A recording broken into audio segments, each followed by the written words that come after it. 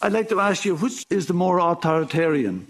The Assad government that sought to defend the country from being overrun by genocidal extremists, or the US, who helped arm and fund those extremists and now occupies a third of Syrian territory while stealing its oil, burning the wheat and imposing the most crushing unilateral sanctions regime in the world on the Syrian people?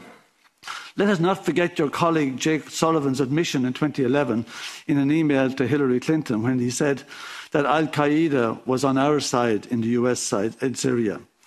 Or the recordings of your colleague Victoria Nuland, who boasted of funding the 2014 coup in Ukraine to the tune of $5 billion.